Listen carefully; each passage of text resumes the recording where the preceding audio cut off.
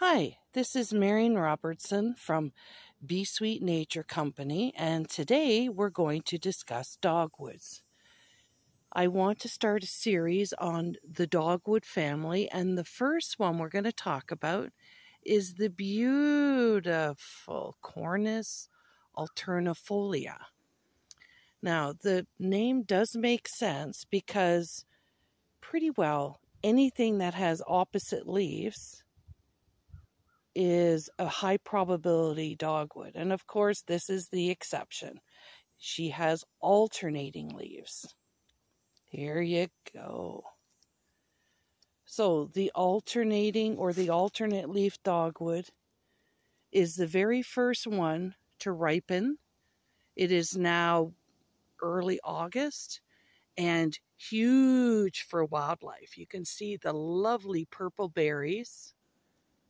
And as fast as they ripen, the birds are eating it. So dogwoods on a whole, as a species, are listed as very high for functioning in an ecological system.